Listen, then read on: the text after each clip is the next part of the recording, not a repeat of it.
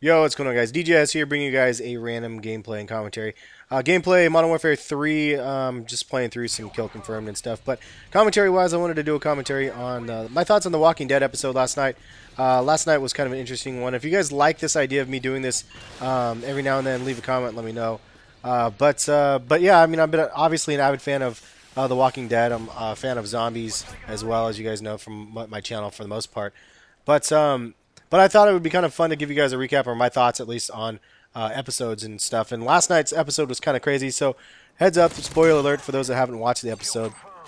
It won't be spoiler free because it's kind of hard to talk about the episode without having some spoilers out there. But so last night's episode was pretty crazy, man. It was something that was really kind of neat to see Daryl's story finally. We finally have Daryl's story after all this time of what he did before the zombie apocalypse. Now, I did watch The Talking Dead as well. It's something I recommend highly that you end up watching if you watch the show, to watch The Talking Dead afterwards, because it really is great to see. Last night's episode was solely only about Daryl and Beth Green, the farmer's daughter, the youngest one.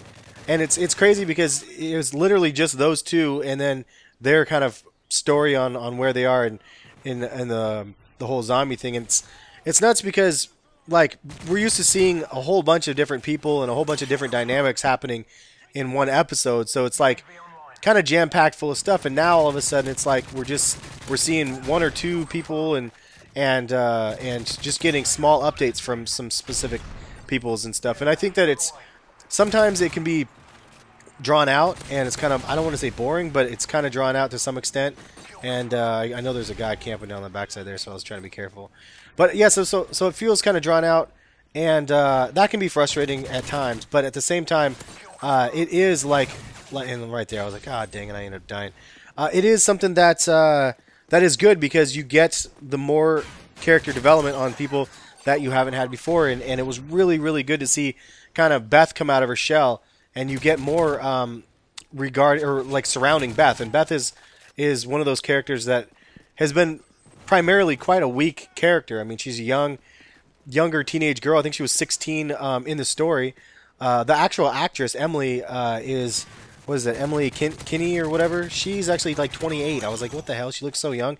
But in the story, she starts off like 16, and then she's like 18 by season 4, and now she's 19, I guess, in season 5 or whatever it is. But like, so now she's like kind of grown up, and so she wants alcohol and stuff, and I think it's interesting to see her and Daryl paired together, because it's almost like the strongest character.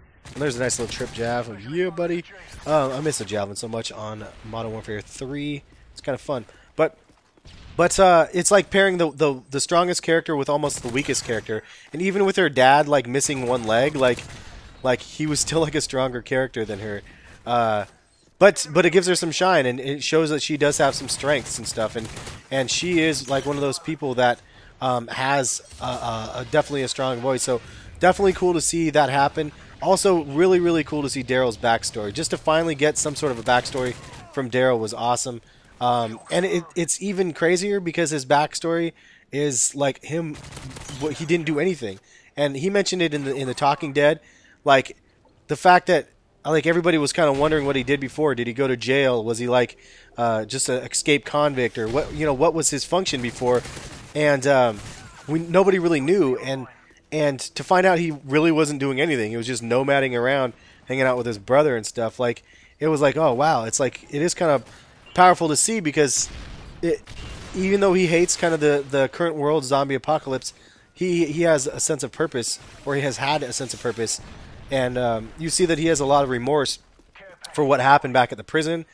And it really there was a couple scenes where, like, at first, again, the first part of the episode, I thought it was kind of boring.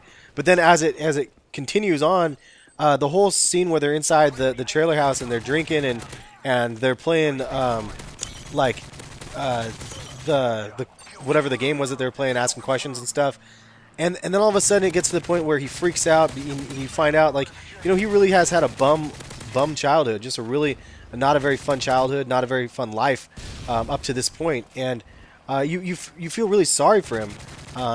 At first you felt kind of sorry for Beth at the beginning, because you're like, man, like, how can Daryl be such an asshole to her? She just lost her father. Like, obviously, seeing him get like decapitated is just kind of ridiculous. Like, it's kind of painful to deal with.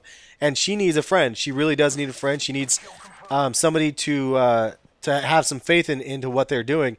And Daryl's not providing any of that. I mean, he's silent the entire beginning of the episode. So it was kind of interesting to see him go from being really silent to him getting really angry and really letting his true colors kind of shine through and let people know that, you know what, like, I don't know, he just didn't have a very good childhood. He never got a Christmas present. He never, like, there was a lot of things that never happened, and you just felt for him. And then he has a breakdown, goes outside, and he's really quite aggressive with Beth, and you feel like you start to go, what the hell? And then you can see him break down. He did a phenomenal job acting in that episode, and you can see him break down. And when she just comes up behind him and hugs him, like, there was something about that was like really quite powerful. And I thought it was something else, man. Like, surprisingly, it was very well played, and it worked very, very well in my opinion. So that's kind of like my thoughts on it. I think it was a great episode.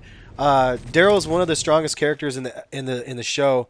It would be hard to see if he ever actually ends up, if they end up ever cutting him. I don't think that they would, but you never know with that show on what ends up happening. But it was definitely a great show, man. Definitely really enjoyed it. Hopefully you guys like this little bit of a recap. 47-5 on Modern Warfare 3. If you do, leave a comment, let me know, and I can do them a little bit longer commentaries and go into kind of more thoughts on the episode and future direction and kind of predictions. Catch you guys later. Thank you guys for watching. Have a good Monday, and TNT tomorrow. Later, guys. Peace.